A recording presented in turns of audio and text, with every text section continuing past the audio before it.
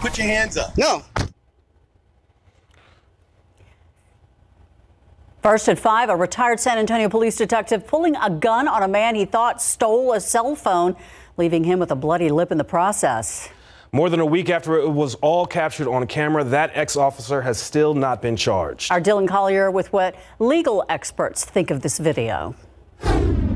The man, who asked that we not identify him for fear of being targeted by police, said his problem started when he found a phone in the middle of the street and ended with him being roughed up at gunpoint by a former San Antonio police detective in the parking lot of a Home Depot. An SAPD incident report says the man answered the phone when it rang and sent a text message telling the owner's family he would return it after finishing an errand. Records show the owner's family tracked the device and started banging on the man's window while he was in traffic. The victim later threw the phone back after being confronted at a gas station. Put your hands up. No. The footage, recorded by the victim on his own cell phone, starts soon after he arrives at Home Depot. The man with a handgun pointed at the victim, identified by police as retired SAPD Detective John Schiller.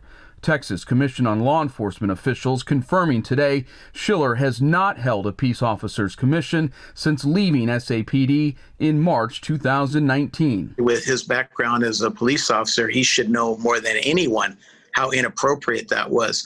Kevin LaChapelle, a former officer turned police accountability expert, says if Schiller believed a crime had taken place, he should have called police. What are you doing, man? What are you going to do, shoot me? I tell you what, I'm You're going to shoot me?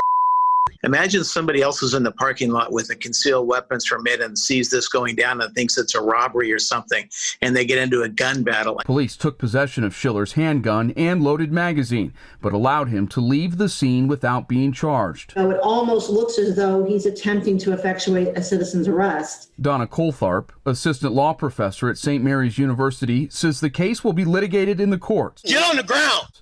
And that the video only provides a slice of what happened, but that Schiller's actions raise serious questions. It doesn't appear to me in this video or from my reading of the police report that this man had the kind of knowledge that he would need in order to effectuate a citizen's arrest. For the defenders, Dylan Collier, KSAT 12 News.